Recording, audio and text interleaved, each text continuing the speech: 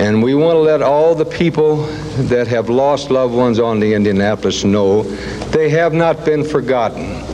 And we want to go one step further.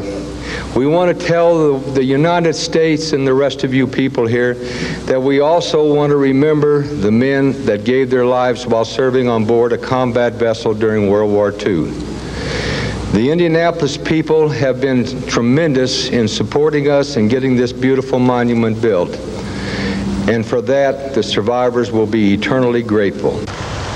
On Sunday, May 18th, you'll have an opportunity to hear from the city's only living survivor of the USS Indianapolis sinking, James O'Donnell.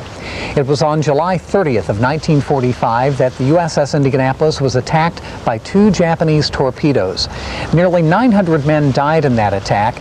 O'Donnell survived 5 days in shark-infested waters. O'Donnell's presentation will be Sunday, May 18th at 2 p.m. at Central Library downtown. It is free and open to the public. Along with O'Donnell, military artist John Gromosiak will be joining the festivities. His lithographs will be available for sale and signing at that occasion. John is with us today on Between the Lines to talk about the USS Indianapolis and about this memorial that we're at here downtown, a memorial that was dedicated a couple of years ago in 1995, dedicated to the USS Indianapolis. John, welcome. Thank you. Thanks for having me here. John, first of all, for those who don't know, tell us about the mission and the role of the USS Indianapolis. The USS Indianapolis was a heavy cruiser, CA-35. It was also a treaty cruiser, which means it had restrictions on the weight of the ship. And this was a deterrent when it was torpedoed because the hull of the armor was very thin. The Indianapolis won 10 battle stars during the war. It also served as President Franklin Roosevelt's ship of state. And unfortunately, on July 30th, it was torpedoed after dropping the components for both atomic bombs off at Tinian Island. What were the expectations of such an attack on that day? I mean, the war was so close to its conclusion. Was there an expectation of danger? Actually, in the military, you always have to be on alert. It's a job of the captain to be on constant alert for any possible attack. We were nearing the end of the war, but there's always a possibility something can happen, and in the case you're supposed to zigzag your ship. Of course, that's up to the discretion of the captain. The moon wasn't out, so he told the helmsman, well, you know, if the moon comes out, you know, we can zigzag. So that was the unfortunate thing that happened there. You have devoted much of your career to military art, and specifically the USS Indianapolis. Tell about some of your lithographs related to the ship. Well, 5 years ago, I answered a call. They needed to raise $250,000 to help pay off this memorial. Little did I know I'd be spending the next 5 years of my life almost totally absorbed in building this memorial.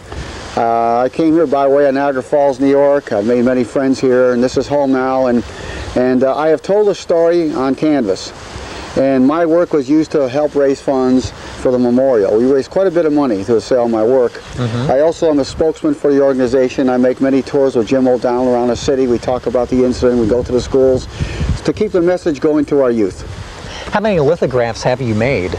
I've made 1,100 of each, the ship, the rescue attempt, and more recently I painted the memorial itself. Hopefully this is going into a postage stamp. Oh, really? Yes. That sounds interesting. How will this work? Well, it's a lot of politics. We're working on it right now, and it looks pretty good right now. Also, I know you're working on efforts to have a day proclaimed as an anniversary day, a state day of observance. Yes, last week I spoke to the Indiana House and Senate, and we had a proposal that was accepted by both. It will be signed by the governor shortly to make a special day in honor of the ship on an annual basis, which we're very proud of. Again, John Gromosiak and James O'Donnell will be presenting at Central Library on Sunday, May 18th at 2 p.m. It is free and open to the public. John, give us a taste of what people will experience that day. Well, you get a chance to meet a real national hero. He won't say this, but he is. And meet a guy who is a combat artist and talk about the war and whatever else they like to talk about. And I think they'll enjoy themselves. It is free, and it's quite an experience, believe me. And your works will be available, correct? Yes, my works will be available. We're raising money we have a reunion at the Westin Hotel coming up in July. The survivors will be here, and we're trying to raise some money, so please come. What about this memorial here that we're standing in front of? First of all, are people in Indianapolis at least greatly aware of this location? Well, I'll tell you, surprisingly enough, a lot of people don't know about the memorial here. It's the 8th military memorial in the United States. There's only 27 nationally total memorials. This is the 8th military one, and the last one built so far. And it is a big piece of history. So I like to see our folks learn the story, and that's what we're here for. And it's a beautiful site. We do encourage people to come by. It's located off Senate Avenue and St. Clair Street in downtown Indianapolis.